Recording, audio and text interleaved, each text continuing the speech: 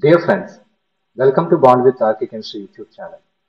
In this video, I am going to explain the previous year questions which are appeared in HCU PG Entrance Examination from the lesson of atomic structure from the year 2015 to 2018.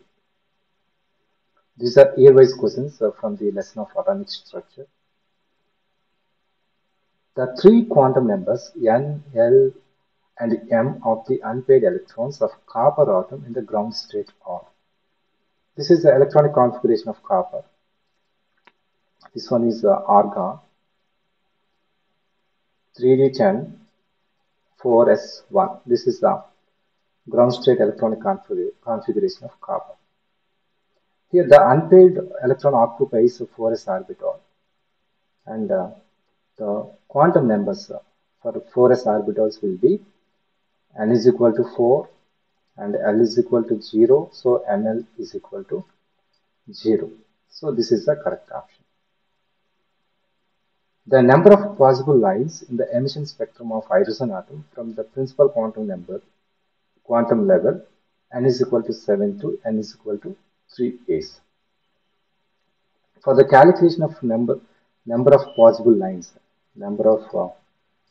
lines in hydrogen spectrum is equal to delta n into delta n plus 1 by 2. This is the formula. Here delta n is difference in levels n2 minus n1. Here delta n is equal to n2 minus n1 is equal to 7 minus 3, so 4.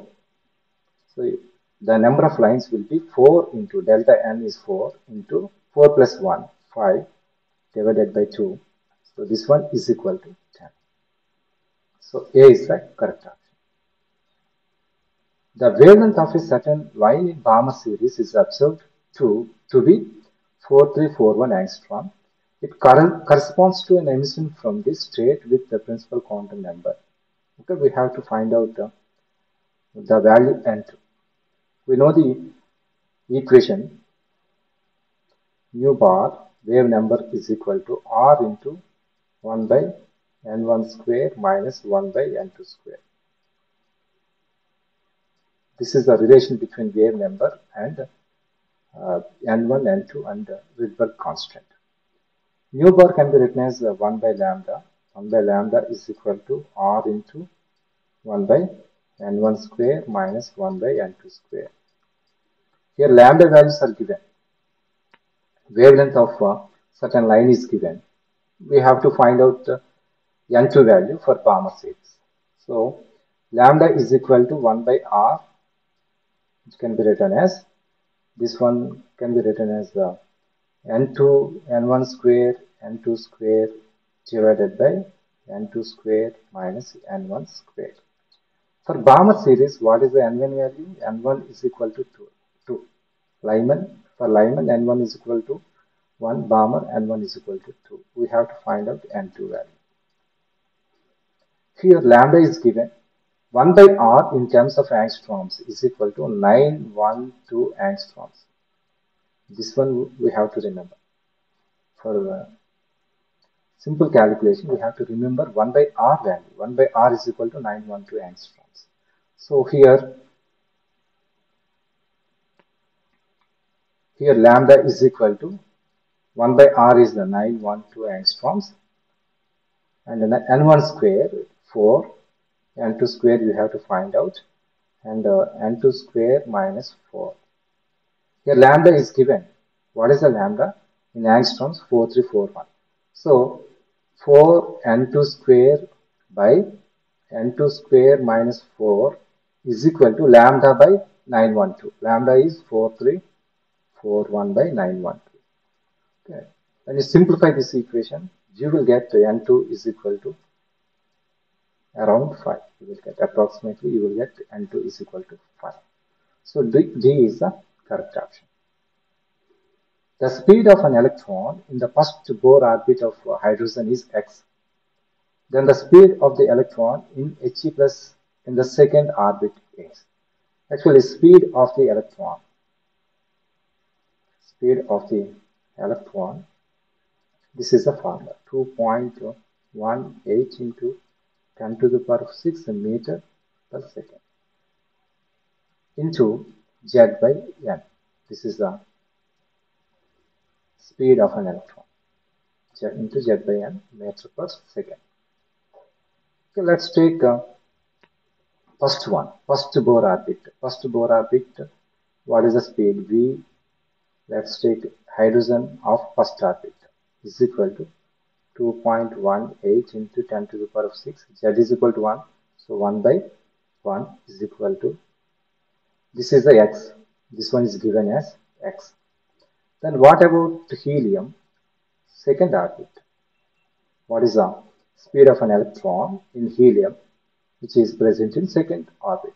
It will be equal to 2.18 into 10 to the power of 6 Z by n, 2 by 2. So similarly, you will get 2.18 into 10 to the power of 6. Again, you are getting the V helium 2 is equal to x you are getting. So what is the value you will get? The speed of the electron in He plus in the second orbit is x.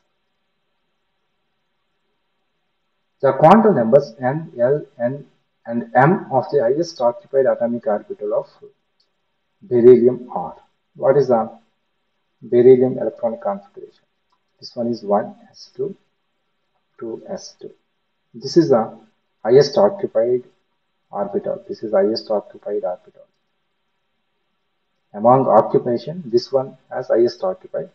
And next one, 2p is the lowest unoccupied. 3p. 1s2, 2s2, 3p, 0. This one is highest occupied atomic orbital. This one is highest unoccupied atomic orbital. Then what are the quantum numbers for 2s? It will be 2,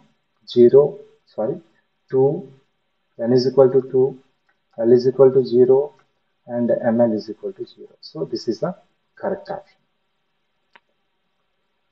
The atomic weight of antimony is 121.757 AMU. It has only two naturally occurring isotopes. Abundance of isotope with the mass, the abundance percentage is given. The mass of the other isotope is. Here, the atomic weight is equal to percentage abundance of an isotope into mass of an isotope divided by 100. Here you have two isotopes. The first isotope mass is 120.904 and its percentage is 57.3. Let's take 57.3. Let's take the atomic mass of second isotope, other isotope. Let's take X. We have to find out X. And the percentage of second isotope will be 100 minus 57.3. So you will get 43.7. You will get. So 43.7 divided by 100. And here atomic weight is given 121.757. When you simplify this equation, you will get X is equal to around 122.9 like that. So this is the correct option, 192.902. Consider photoelectric effect interference. The equation E is equal to mc square. The behavior of light in this case are respectively. Light, if you take this one has dual nature. This one has particle nature, and also it has wave nature. Some experiments prove that light has wave nature. Some experiments prove that light has particle nature.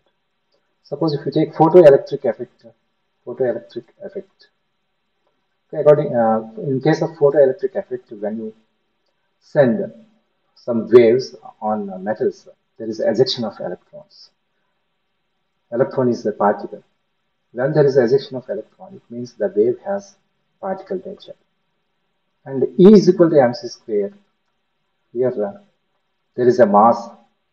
Okay, particles has mass. So E is equal to mc square. This one also particle. This one indicates light has particle nature. And interference. This is the property of diffraction, interference. These are the properties of waves. And E is equal to H nu. This one also indicates this one has wave nature. Light has wave nature. So this photoelectric effect, this one is particle nature, interference wave nature, and equation E is equal to mc square, this one also particle nature. So the option is particle wave, particle nature. In an orbital, the sign of lobes designate. Suppose if you take a p orbital, this one plus minus. If you take d orbital, it will be plus, plus, minus, minus. These signs do not denote charge. If you take orbital, it has negative charge. Obviously, it has negative charge. So probable to find an electron. Electron has negative charge. Here, it means here positive charge. It does not mean it. Here there is a positive charge. Here there is a negative charge. Actually, the signs indicate the wave function. Plus, in wave function, we have some positive coordinates. We have some negative coordinates. Here you have positive coordinates. Here you have negative coordinates. This is the meaning of signs which are present in the orbital.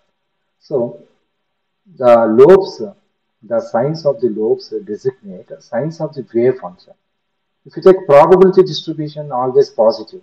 There is no negative values. Presence or absence of electron. It's not like that. Presence or absence of electron, it will be at nose there is absence of electron. In the remaining all cases, there is a presence of an electron. It's not sign of charge. So what is the correct option? Sign of the wave function. In coming video, I will explain the remaining questions in atomic structure. Thank you.